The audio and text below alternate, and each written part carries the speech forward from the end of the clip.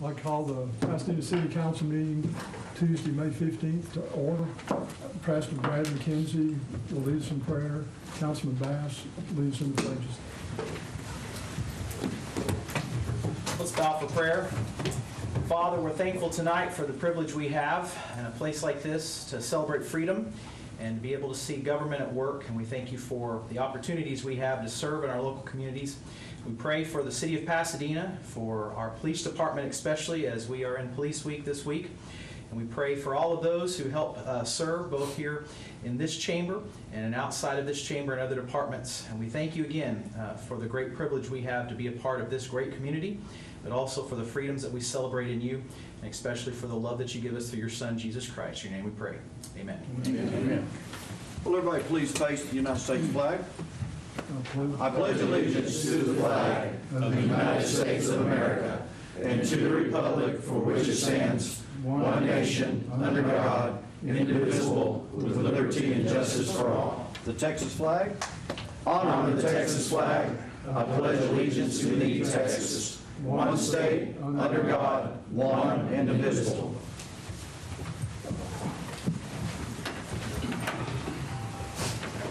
Councilman Bass. Thank y'all very much for coming out tonight. We have that beautiful summer weather. It's trying to get us acclimated. So it's July and May. Anyway, I want to thank y'all for coming out tonight. And with that, I pass.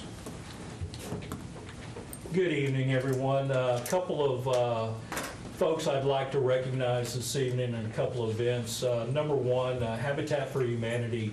We had the opportunity to gather with Thrivent Financial, and 3 homes were dedicated. 2 were dedicated to families, and the third one actually had a 20-year mortgage burning. So there's some families that are truly blessed, and we've got some companies that are really partnering with Habitat for Humanity and giving these homes some fresh new families and fresh starts.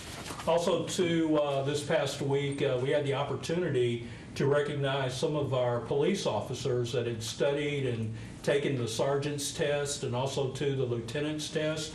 I'd like to say congratulations to our new sergeants, James Coker and Calvin Harris.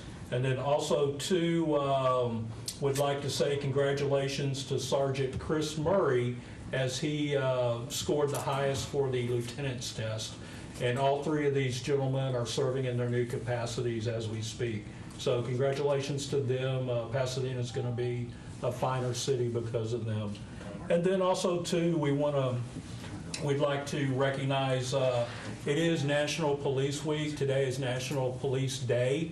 Memorial for all of our fallen officers, and we're going to have a memorial service here at the Pasadena Police Station on Thursday beginning at 7:30. So I would recommend folks come up 6:30 to 7 o'clock. The service starts at 7:30 to pay honor to our fallen officers, not only here in the city of Pasadena, but throughout our great nation. And with that, I pass. Councilman Villarreal. Well, thank you for being here, and I think he said it all, so I'll look at the path. Well, thank you, Mr. Villarreal. May the 28th, this is going to be our last council meeting for this month before Memorial Day. And I want to give recognition to our veterans who have fallen. This is what Memorial Day is. It's to honor the veterans who have given the ultimate sacrifice. Now, November 11th is Veterans Day, so it's always November 11th. But Memorial Day moves back and forth. It's the fourth Monday in that month. But Flanders Field is where this captain, lieutenant, wrote a poem about the World War I veterans. And also, the lady that was working in New York City at the YMCA, she picked up on the poppy theme. Poppies are grown, and they generally blow with the wind, the seeds from one place to the other. but at Flanders Field in World War I, they were a lot of them. And those poppies are very, the American Legion has co-sponsored with them, I guess, since 1917. And that money they raise from the poppy sale goes for the veterans and physically or mentally handicapped. It's there for a purpose. So buy your poppies and remember the veterans who gave the ultimate sacrifice. This is what Memorial Day is all about. If they haven't fought those wars in time, that's what goes ahead. It's time. But the veterans who gave the ultimate sacrifice, we need to honor them with respect. Thank you, Mayor. Councilman Casados? Well, thank you all for coming out. Looks like we've got a smaller crowd than usual, but that's okay. Also like to give a belated Mother's Day to all the mothers out there. I hope you guys had a great weekend with your families and children. I know I enjoyed it, spending time with my mother and my wife and the kids. They had a great time, so, I hope you guys had a great time. Also, thank you to the police officers for all your service. We appreciate that. And with that being said, I'd also like to kind of clear the air. I know last meeting I brought up some information about the private detail that the mayor had, and he come across and said that he didn't have a private detail. And so what I did was I went to the city website and found a picture, and this is just a picture of the mayor sitting with his private detail at lunch. And so this is actually a picture. I wasn't spreading rumors or whatever you want to talk about, but this is actually something that did happen. And this is really something that to me is directly affects the safety of the public. And I feel that these individuals that cost the city well over about $500,000 with their payroll and benefits, they should be put back into the rotation to alleviate the officers that are having to work a lot of overtime. We as a city need to be very cognizant of the families that these police officers are leaving at home. And when they're having to work a lot of overtime, I apologize. When they're having to work a lot of overtime, that takes time away from their family, from their children, and I just think that these other officers need to be put back on the streets, put back in the rotation, and with that, I pass. Well, I don't know if this microphone's working or not, but I'd like to thank everybody for coming out. And in regards to what Councilman Quesada said, we have police officers that are in City Hall. They are for the security of City Hall. With that, I pass. Councilman Wheeler. Yeah. Thank you, Bruce. A few things. I came across went to a emergency management meeting this past week and came across a good app. For those of us who live here in East Harris County, there are about 135 petroleum facilities or facilities that use chemicals. There's an app called Care Online, and that's C-A-E-R Online, C-A-E-R Online. And what they do is they will update you on any type of chemicals or maintenance or work or leaks or explosions, anything, even if it's something really small. Even if we're saying, hey, we're going to change over from this chemical to this chemical, or we're working on this, and the chemical plants, they're pretty stringent on the reporting. And so you may have a 100,000 gallon tank. If just 1 gallon of that chemical leaks out, maybe spilled on the concrete or something, they have to report it. And those reports come up on this app, Care Online. So if you see something going on in the chemical plant, a flare going off, whatever the case is, you can check this app. It'll give you updates if it's a dangerous chemical or not, or any actions you need to take. And that's C-A-E-R Online, Care Online. It's in both for Droid and Apple phones. Also had the pleasure of attending a police memorial, and where we honor some of the families of the fallen police officers. And not enough can be said about everything they do day in and day out. And people all forget it is a dangerous job. One more thing, Harris County Commissioner's Court last month passed a bond to go to voters not to exceed $2.5 billion. And this is for flood mitigation.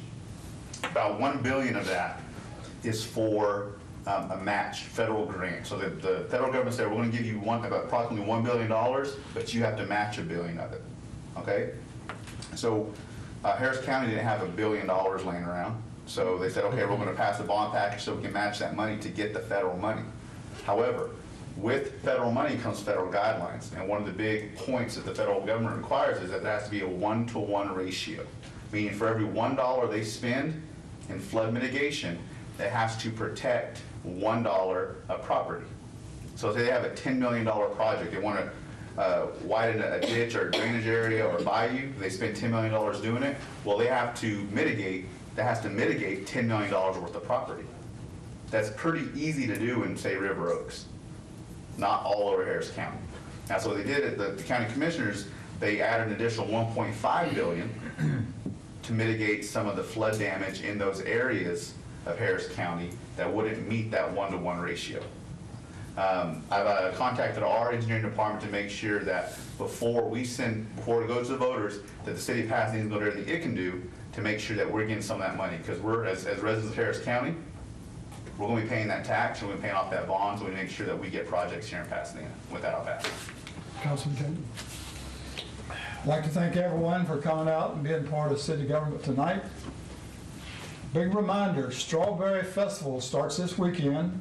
We're going to kick it off at the Convention Center at 5 o'clock, cutting of the shortcake. So it's a big fundraiser for the Strawberry Festival, and it's going to help a lot of school kids get an education. So come out and support them. And 7 o'clock, I'm going to be doing my favorite judging, Cook's Choice. With that, I pass. Citizens wishing to address council, Robert Jeter.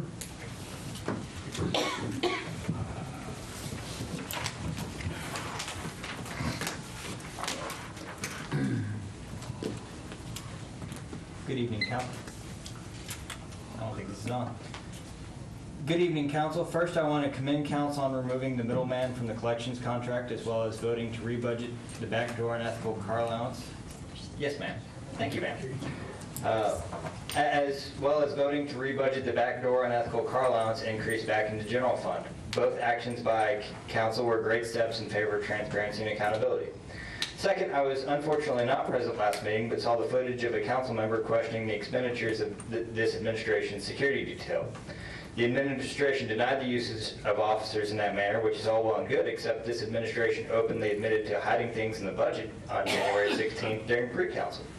Any administration which admits to knowingly being deceptive about its budgeting can't reasonably be taken with any semblance of credibility when denying budget issues until a new administration takes office.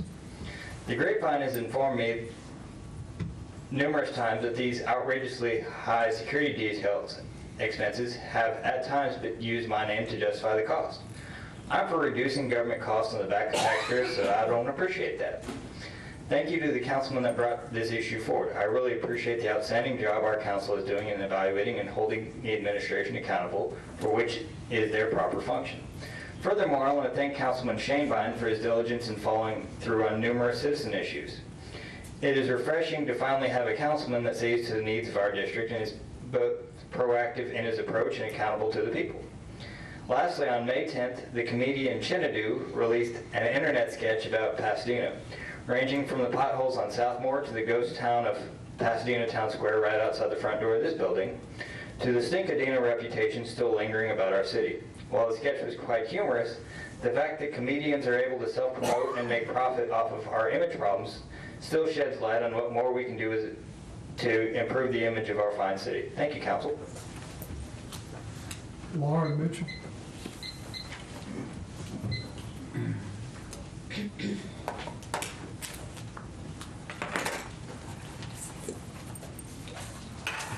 Good evening, everybody. I'll be short and sweet. There are some flyers rolling around, and I am from the Vern Cox Multi-Purpose Recreation Center. My name is Lauren. I'm a recreation specialist there, and I wanted to invite all of council and anyone here in our community to come out and support our annual wheelchair wind-up softball tournament. So the Vern Cox Center is a recreation center for individuals with physical and intellectual disabilities. And every year we hold an annual tournament where we have both people with disabilities and what we call an able-bodied person get out there in wheelchairs, play about 20 to 25 games over the course of the weekend. And so what I've done here is I put together a packet of information about our center. Number one, a program calendar of the things that we do at the Vernon Cox Center. Number two, and then there are some wheelchair wind-up flyers. There's one for you and some for y'all to hand out to those around you in your neighborhoods. Hope to see you there. Thank you. Thank you. Rex Lindbergh.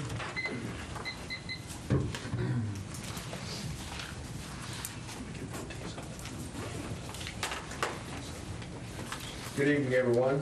It's my honor on behalf of Mayor Wagner and City of Pasadena to read this proclamation.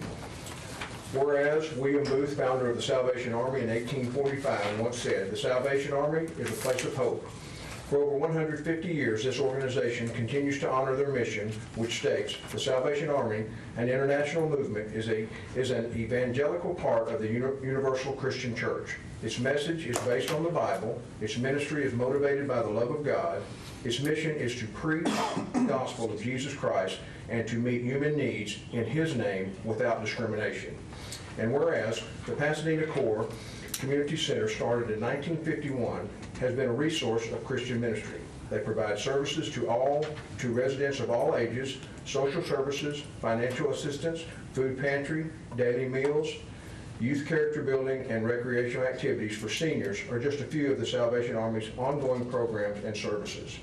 And whereas in 1954, the first National Salvation Army Week was declared by the U.S. Congress and proclaimed by President Dwight D. Eisenhower as a reminder to Americans to give freely of themselves to service others.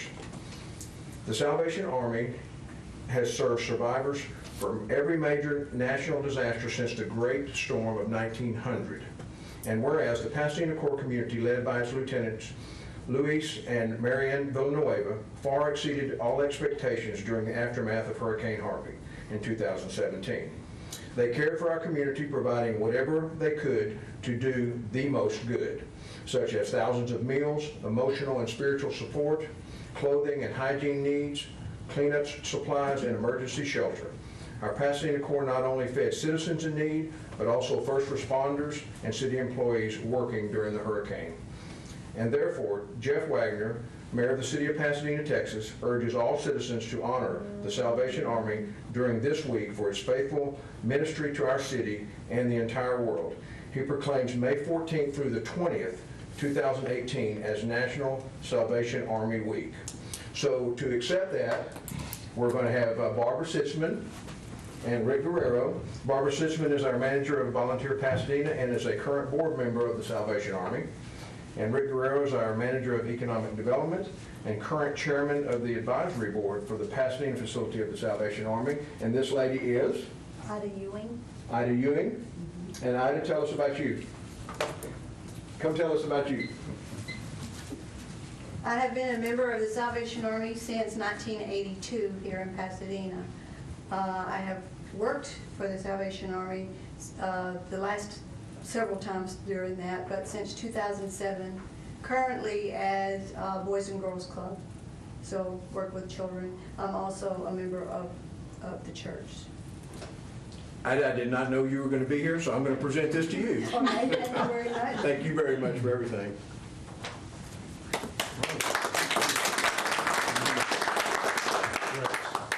Can we get a picture? Oh, sure. Did you guys come up here and get a picture? Yeah. Absolutely. Maybe just right up here up front, in front of the guys.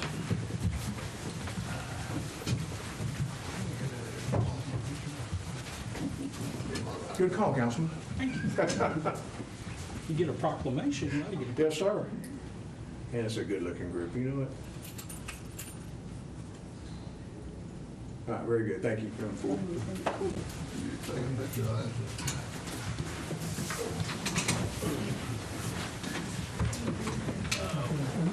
Get down to progress payment. So moved. Second. Any discussion? All in favor? Did we do the presentation minutes? Oh, I'm sorry, I missed presentation minutes. Thank you. Thank you, Motion. Councilman. Motion. Second. All in favor? Aye. Any opposed? Motion passes. Okay, do we need to go back to progress payments? Okay. Personnel changes? Finance resolution. I'm sorry. We, point of information, we didn't have a vote on that, or I missed it on On the progress payments. progress payment. I don't believe we had a vote on it. We had it prior to, but You know, I did them out of order, but we did vote. Yeah. Well, let's vote on it, let's prove it. Need to vote on it. Okay, So we had a motion and we had a And second. a second. Don and Kerry, and then he asked, and then we I voted. said all in favor? Yeah. Yeah. I didn't hear you. Excuse me. Thank you. The finance resolution? Motion. Motion, Councilman Gonzalez.